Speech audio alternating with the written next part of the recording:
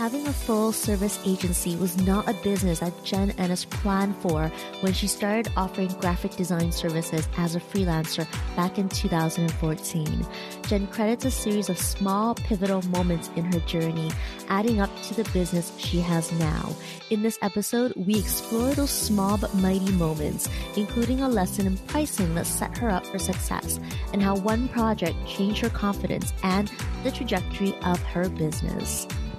Welcome to the Small But Mighty Agency podcast.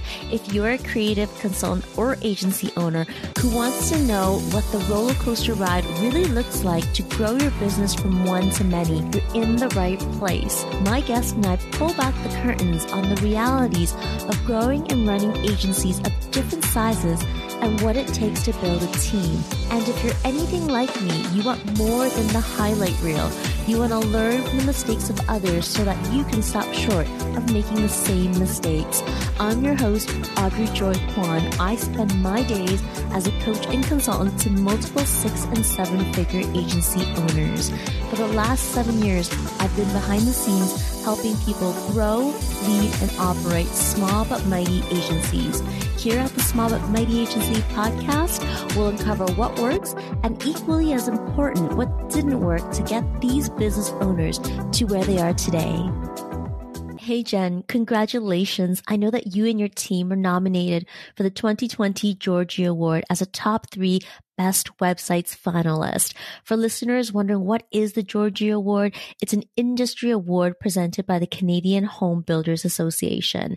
It's such a wonderful time for us to have you on the show, Jenn, and share your journey from being a freelancer to having a creative agency and now a full service agency. Before we dig in, tell us about your business, what you do, and who's on your team. Hi, Audrey. Thank you so much for having me. It's such a privilege to be here with you. Yes, so our business is Jenn Ennis Design Co., and we've more shortened it recently to JD Co. And our business is a digital agency. We're exclusively digital, and we actually started that way even before the pandemic. So when COVID hit, it was a very natural transition to continue to go with the flow. So we are an all digital agency. Our team members are across Western Canada, and we have a small but very wonderfully skilled team, which we're very thankful to have. Jenn, how did you start your business? Very unintentionally.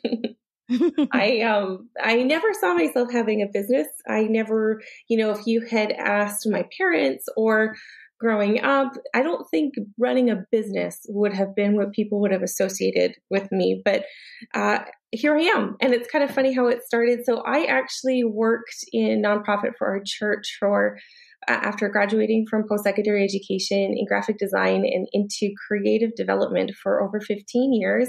Loved my job. I worked with my mom and dad, worked with my family, and really loved it. And then in 2013, they had asked if I would be willing to release my role and move into a board of directors position. So, of course, I was no longer able to stay on staff. And so with that transition meant that I had to start taking on contract work. And so the church retained me on contract, but I also needed to continue to bring in other work. And so I had done some freelance over the years on the side and reached out to those connections and kind of just started to pick up work, and our business began to grow from there. When did the switch go off? Or another way to put it, when did you have that aha moment that you wanted to have an agency? Yeah. And because I never really set out with that in mind, that kind of we grew really just kind of as projects began to come in, and I started to realize, okay, a scope maybe was beyond my own personal expertise, where the workload became too much for me personally to handle. I started subcontracting.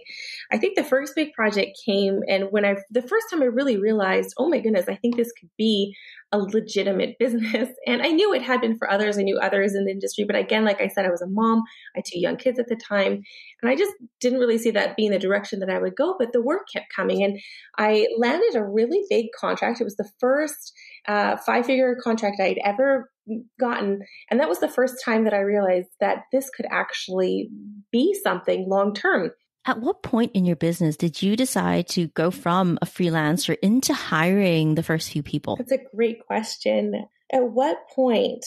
I think at the point, like I said, when I realized that the workload was beyond what I could continue to maintain and do with excellence on my own. And also being a mom of three, I recognize that there is this very tender tension to manage or balance of continuing to be the mom that I wanted to be, but also running a business. And so I knew with that, I would need to maybe bring on some extra help so that I could continue to have the time that I wanted and needed to raise my young children. And so that was probably the moment when the workload and the family demands were both high that I thought, okay, I can't outsource motherhood and I don't want to, but I can get some design help.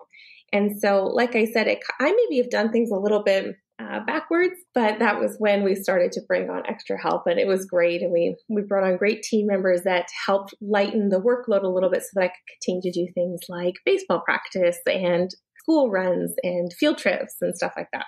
Jenn, what did the workload look like for you? That's a great question. It has changed a lot. And as anybody who is in this industry or any industry, there's ebbs and flows to it. So I think the workload looked like lots of task management, lots of design hours. I think also it was hiring out the design side of things so that I could also continue to maintain the business side of things, because as any business owner knows, like the love for me is in the design. I love doing the design side, but there's also a lot of administrative stuff to running a business. And so when some of those tasks and making sure that the business side, the administrative side, client management, project management stuff was starting to really grow and be a lot to just kind of make sure that I kept my pulse on things so that we didn't miss anything. Those were some of the key indicators for me that, hey, maybe I need to bring in some help on the design side, because I can't really hire somebody to do all those other things that I'm doing right now, but I can bring on somebody to help with this side of things. When your agency was focused on design items and you were hiring out those design tasks, where did you pivot your time to? Well, I still did a lot of the design tasks, but I pivoted it more to creative direction. So I found that my clients were pulling on me a lot more for consulting and strategy. I actually really enjoyed that. That's what I did previously, and probably where I found personally, as much as I love designing, my greatest strength and the greatest way that I could serve my clients was on the strategy and consulting side. And I felt like that's where I could best help them. And so as my time was being allocated more there, providing brand strategy, positioning, guiding them through that process, then I was able to bring on designers to kind of help with the execution of it. What was the impact on your business when you were able to create more space for yourself to focus on creative strategy? As a result of that, our business actually grew. And so as much as it was a step of faith really to bring somebody on, and I think for any small business owner, there's this moment where you realize you're going to have to invest a little bit to bring somebody on. And it's a bit of a risk because you really hope that the work comes in to continue not to pay for their salary, but also pay you and cover business expenses. So there's a level of risk to that. But every time we've stepped out and done that, our business has only grown. And so, yeah, and it's only made us better. But what it sounds like to me is that when you made the hire and were able to step out of the design role, it was a natural pivot for you, that you were able to tap into what you do really well, which is the creative strategy, and that pivoted your business towards becoming more of a creative agency focused on providing the strategic elements and not just design requests. Exactly. It was a very natural pivot. And, I feel like some businesses grow really fast, and that's so great. They have the structure, the strategy, maybe the investment, the financial security to make that happen. Our business has grown quite slowly, and I've been very okay with that. So that pivot did happen quite naturally. I don't feel like it was a forced transition. It just kind of was like, oh, we're here. Okay, let's just one step at a time. Let's just manage this step, and then we go to the next one. Okay, let's manage this one. So it was not really this pivotal moment, rather lots of little pivotal moments that brought us there. Let's stop and highlight what you just said.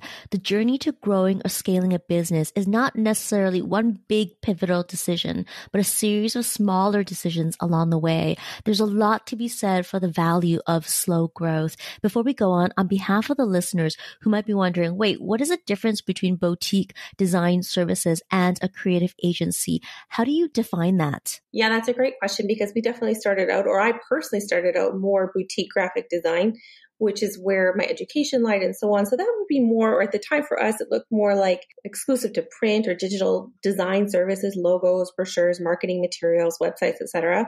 To when we pivoted more to creative agency, we began to offer every scope of creative work. And these pieces were just kind of added on as, different projects required different scopes. We started to include different services and bring on different team members that was their skill set. So I'd like to refer to it as everything the client needs from concept to completion with being a creative agency. And so that might look like brand positioning, consulting services, brand audits, growth strategy, so on, all formats of graphic design from print to digital. We manage also social media for our clients, so content strategy, custom content creation, account management, reporting. And then we also do, our websites are all custom built. So from the design to the backend, and we manage backend development, maintenance, IT, industrial design like signage, exhibition displays. And then we also do video creative. We've done a lot of custom work for our clients through 2020 from script writing to editing and production management. So it really covers the entire creative scope that a client may need. So as that scope grew, did your team grow? Oh, absolutely. I would say the scope grew because our team grew. Who did you add in your team in order to be able to command a larger scope? Who did I add? Well, the first person that I added was actually a web developer. So going away from template-based websites for clients to the custom websites was a big step for us, for just our company personally. So web development, all the back end, because that's not my area of expertise. Having somebody who really knew and understood that and did that well was huge for us. And really a part, I think you mentioned the Georgia Award nomination and making it to top finalists. I would have to say a lot of that was their work, and, really thankful for great quality team members. And so I think as the scope was presented to us, we were asked to bid on projects that maybe included certain aspects of a scope that we had never covered before. Like I mentioned earlier, having been in the industry for a while and having some great relationships and network connections, I was able to pull on people that I had worked with in the past and pull them in, some of them working exclusively with us and others just as kind of our exclusive subcontractors. They're always the people that we go to for that piece of the puzzle. Jen, you mentioned a pivotal point in your business was when you landed your first 5-figure client. Can you share more about that? Yeah, it was a big learning experience. I look back on that, and there are so many aspects to that project that I now would do so differently. But at the same time, it was so exciting. And I think along the way, whether it was then, so that would have been 2014, I think, or now, it's clients have really taken faith in us and believed in us and given us the opportunity. I owe a lot to them, when they could have hired the bigger agency and they chose to give us a chance. I think a lot of these opportunities have been because we've had the privilege of working with great people who really gave us a shot, and this was one of those projects where it was the first time we ever bid. It was the first time I ever bid. I shouldn't say we, it was just me at the time. It was the first time I ever bid on a project. And a friend of mine had actually referenced me to this client and had said, hey, would you give her a chance to bid on the project? And so she said to me, no guarantee, but if you'd like to put in a bid, this would be a great opportunity for you. I actually think you could do it. And so I put in the bid and I sent it to her first before I gave it to the client. And she was like, oh my goodness, Jen, you are not charging enough. And that was the first time I'd ever heard that. And she really walked me through it. She had great business experience. And she walked me through it and said, hey, this is what this would be worth. And I had no frame of reference for pricing. I was coming out of nonprofit. I knew how to do the work, but I had no idea even how to price the work professionally. And so she really mentored me through that process, and she got my foot in the door, helped me get my foot in the door. And when I met with them, they went through it, and then they did an interview process, and I just really connected with them and had a great time talking with them. And I think they maybe just gave it to me because, I don't know, they gave it to me. And we had so much fun, Audrey, on that project. I really grew to love that group of people, love working with them, and was really interested in what they wanted to accomplish.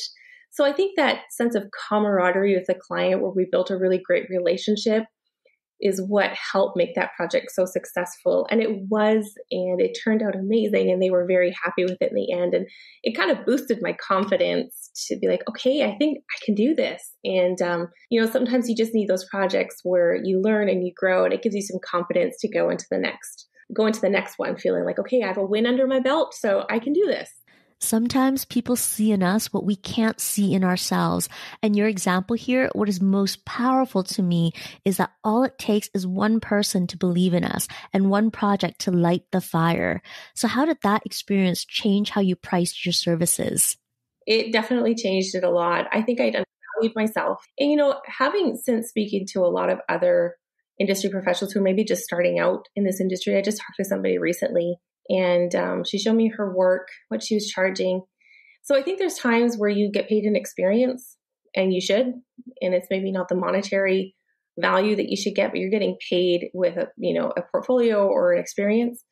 But then there's times where you've kind of done the hard legs on that and you could start pricing professionally. I had a great mentor and still in touch with him, and he developed brands for Apple, British Airways, some of these really big brands. And he gave me some really good resources and really helped walk me through. He was familiar with my work. I'd worked with him enough, and having a good mentor guide me through that and give me the confidence to say, you can charge for this. I've seen your work.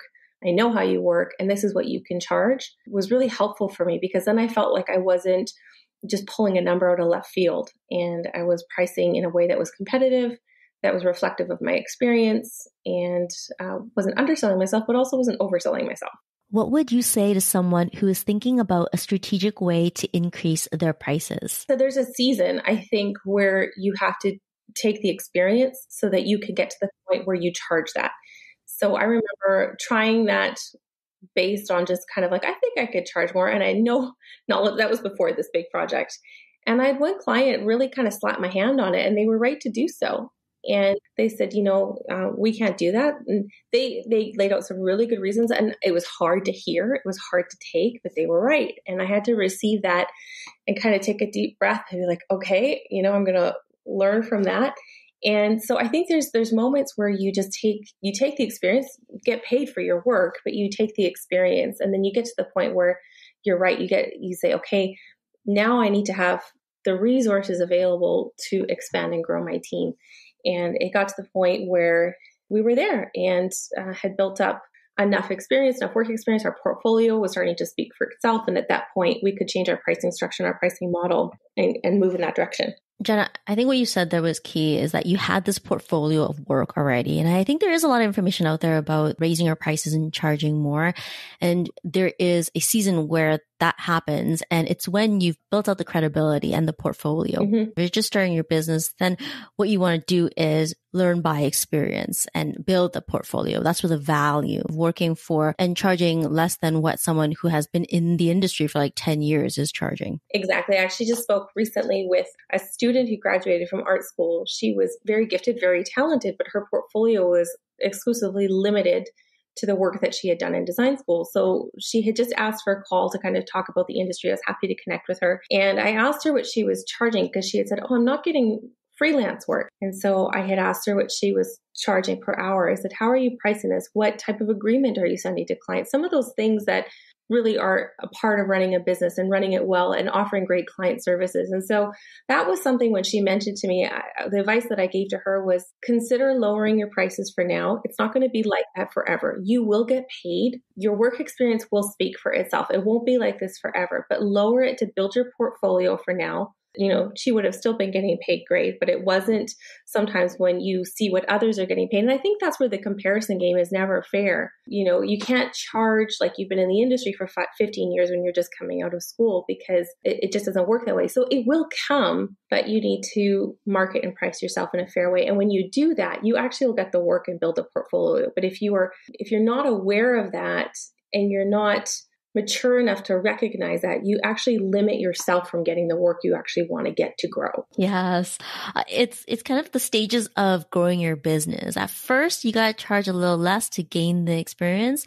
And then you have a portfolio that you can present and show proof of your concept. And then you can charge more after that. But if you come out of the gate right away with this really big number and you have no experience behind you, there's a gap in terms of why someone would want to hire you.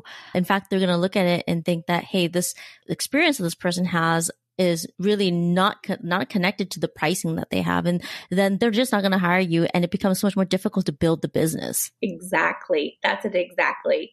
So there's actually a resource that this mentor that I was referencing first suggested that I get, and it was a game changer for me. And if other designers listening who are freelancers and want to grow their business, I would suggest getting this book. And it's based out of the Graphic Designers Guild of New York. They release a book every couple of years, and it's a pricing guide and ethical guidelines. And they're actually just releasing a new one this May. And it was a really helpful resource for me in understanding pricing structure, ethical guidelines, and contracting. Thanks, Jenn. I'll add the link to that book in the show notes.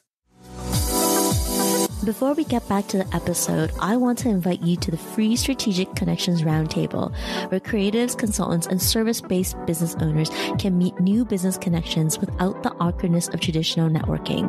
It's a curated experience where the group fit is curated so that connections and conversations thrive. That means that every month, a Strategic Connections Roundtable will bring together a group of service-based business owners in similar stages of business who can benefit from knowing each other so that you can make connections easier, share what your business offers, discover new resources, and have an opportunity to mastermind a challenge. Save your free seat at audreyjoyquan.com/strategic-connections-roundtable. Above all, I care about genuine connections and authentic relationships in business. If that's you, check out the roundtable and curated networking experience today. You can get all the details and onto the free invite list over at audreyjoyquan.com/strategic-connections-roundtable, or click on the link in the show notes right there in your podcast app. Back to the show. Over the last couple of years, you've added in services like guide digital strategy and brought in contractors to do things like paid ads. Why this direction? Because we feel like obviously we're in a very digital world. Print isn't obsolete, and there's definitely times where I've told clients stick traditional. But the reality is that our world of creative is going very digital. And so I think when it comes to that is actually part of the brand strategy. And if it's not, it should be a part of the brand strategy. So I think when I say we go concept to completion, we want to make sure that all their bases are covered, that wherever their brand touch points are creatively, we're helping ensure that the client has a strategy in place, that they're not saying something on one platform and then it's coming through differently on another platform because, an end user could see it in one place and then they see it somewhere else. And because there's not a cohesiveness to it, it gets lost in translation. So our goal is to make sure that it's completely consistent. And that's where that initial brand consulting strategy comes in. We work with them to make sure that their plan covers the entire scope of touch points. We provide touch point maps and so on to really help our clients understand the value in that.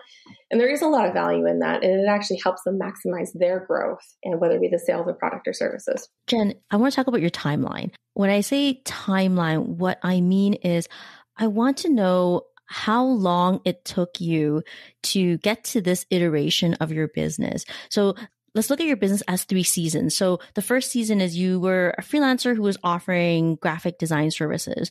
And then you hired people into your business and pivoted to that creative agency that we talked about. And then you started adding in more of these digital functions. So if that was your business journey, can you share what that journey looked like in terms of years or in terms of timeline? That's a great question. So like I said, I really ventured out on my own in 2013, didn't start a business, but was freelancing. So that would have been the point where I was just freelancing. It wasn't even our main source of income personally. So I didn't feel the pressure to really build anything, more just to maintain and supplement family income. So it wasn't this priority at the time. As it began to grow and I began to take on more projects, also our family life changed. And so I became the sole provider. And so I think that was a natural kind of pushed me into high gear. And so I began to pick up more projects. But I would say that season of freelancing like that was probably until about 2016. And that was when we actually incorporated our business. And so that was another big step. So when we incorporated, then we became an official business. And so my husband and I incorporated the business together, and, we continue to work together. He's more in the background, I'm in the foreground.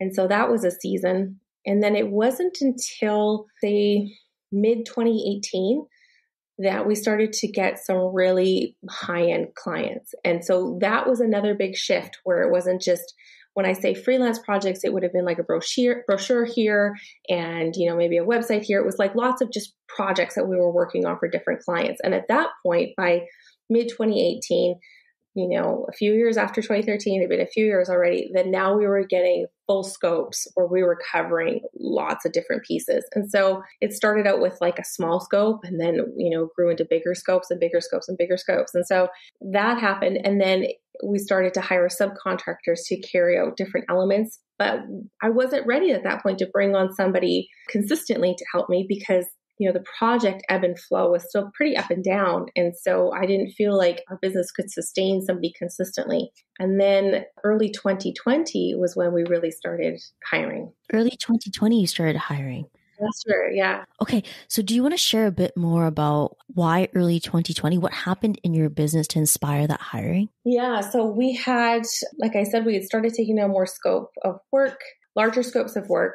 And so to help me manage, I think like we talked about before, to help me manage the workload as I continue to manage and run the business, I still do a lot of the design, but at that point, it was just the yes attitude of like, hey, can your business do this? And I'd be like, yep, sure we can. And sometimes it was like, we'll figure it out later, Right. And I'm going to say yes, and then I'll find somebody to do it. And that's kind of always been the attitude that I've had is I'll just say yes. And if I can't do it personally, I know somebody who can, and I'll hire them to help me with it. And so it had gotten to the point where we were doing more and more projects like that. And so by 2020, I said to my husband, I don't think I can keep sustaining the really long hours that I have personally been putting in, where I, work all day and then put the kids to bed and I work all, until late in the evening and doing that all the time. So I just felt like I was redlining, and it was that point that we were like, okay, we're going to step out. We're going to make that first. We hired 2 people, and man, it took such a load off my plate and actually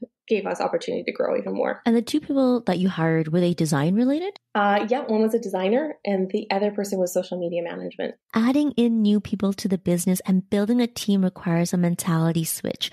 And while new people can take tasks off your plate, it also takes time to train people. What are your thoughts on that? There's something to be said about when you hire people, you still have to manage. So there's a leadership component to that where you offload work to them, but you're also taking on more work for yourself because now you're managing their work. So they were good, and they are good. They're amazing, but there's still now an element of, managing their work. And sometimes what's tricky is I know I can do it because I am a designer by trade. And so not every creative agency owner is.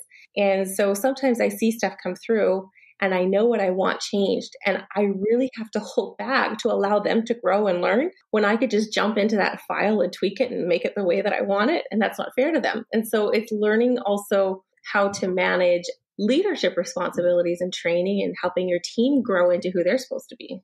Yeah, I think we often forget when we make those first hires that the people you bring into your business, they need to be trained and then they need to be managed. And managing them is basically stopping yourself from doing the work, which means that if something comes back to you, you want to hold off from correcting it yourself, but providing them the guidance for them to understand what you're looking for. And all that takes time and work too. It absolutely does. But it's really important to do that work in the start. I can say now, a year later, with one of the designers that we have, she was amazing from the start, but she didn't know our clients the way that I did.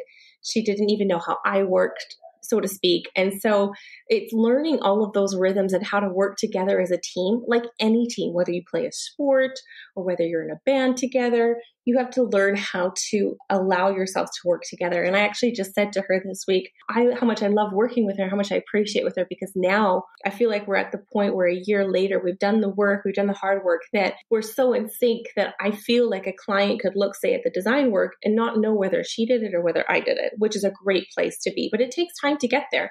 And so I would say to anybody hiring, acknowledge the fact that that's going to happen, that you're going to have to take the time to train, to lead, to correct gently, to manage expectations, to communicate over communicate, and to appreciate and do all of those things. But it does pay off. I can't say enough about the importance of communications and setting clear expectations in order to have a self-managing team. Absolutely. Absolutely. It's hard, especially because for me, I'm a natural people pleaser. I don't want anybody to be upset at me, and I really dislike confrontation. And I haven't figured this out completely, but I'm learning on how to be clear in my expectations, confident in my decisions, collaborative with the process, and quick to confront those small miscommunications before they have an opportunity to escalate. The role of leadership is exactly that. It's time invested to help people become their best selves. And the beauty of that is when they grow, your business does too. Because when they're doing their best work, they feel confident, and then they're more willing to continue to do that. So the more that I can help our team members become the best versions of themselves in their work and really support that, I benefit from that. Our clients benefit from that. So whether it is buying them a course to do online and saying, hey, would this help you? Equipping them with resources, working hard on my end to make sure they have the systems and the structure to do their work well. It's working on those things to really help them do their best work. Okay, you just said something magical there. You said providing them the systems and the structure for them to do their work well, which lends well into the question that I have next. And that is, are there any particular systems or structures that you've implemented for your team that are working really well right now? That's a great question. We've done a lot through trial and error. I've tried a lot of different programs, software. Our team has been very patient with me as I've tried to figure this out along the way. I do feel like recently, obviously, we work really well with Dropbox. Has been great for our business. I'm sure a lot of other creative agencies would say the same thing, or something similar where we share files with clients that are private and secure and so on. So we manage a lot through Dropbox where we leave comments and notes on different design pieces. We also meet together weekly as a team because we're on Zoom, and so we do that. And then we work off recently with Monday.com where we're managing projects and tasks. So it's finding those administrative, and then on the financial side with our team there, it's having systems in place to manage bookkeeping and so on. What's one thing about having an agency that you didn't expect? Having an agency. No, I think one thing that I didn't expect is how much fun it would be to meet new people and get to know so many different types of industries. We've talked a bit about what's working right now for you as an agency owner. I want to ask you, is there anything that isn't working for you right now that you would like to shine light on for other agency owners listening? That's a great question. I think what isn't working for me right now, I think recently, this is changing, but what wasn't working recently was the way that we had set up our back-end bookkeeping and accounting. That's a really crucial part to running a business. And there was just some systems that we had in place that just weren't working. And so we had to make some decisions recently to make some structural changes there to make sure that that is always in tip-top shape. And so I would even say to other agency owners, some of that stuff that isn't on the surface that nobody sees, it's like I referred to it recently to somebody on our team. It's like the closet of your business where, at home in your clothing closet, maybe throw some clothes in there, but you don't want anybody to see your closet because there's some stuff in there that doesn't look like pristine and proper. And I would say stuff like bookkeeping and some of that stuff could be the closet of your business. Nobody sees it. No, most people aren't going to see it. So you can make things look really good on the outside. You can have the best portfolio. But the reality is if some of that stuff isn't taken care of and taken care of well, it could cost you your business. And so that's a really important piece to make sure you have in place and done right. And I've learned that the hard way. So Jen, what keeps you inspired and at your best? Well, my faith absolutely is probably the most important thing, inspired and at my best. So having the opportunity to serve, and whether that is my family and my husband and my children, that keeps me at my best. And also serving through my church community and serving others, even within the nonprofit community. When I get outside of myself and look for ways to be a blessing to others, I think that's what keeps me at my best professionally. And one last question, where can people go to find you online? Great question. You can go to jennisdesign.com or to our social media at jennisdesign. Thanks for listening to the Small But Mighty Agency podcast. If you enjoyed this episode, please leave a review on iTunes. It would mean the world to me. Or send a screenshot on Instagram while tagging me at Audrey Joy Kwan.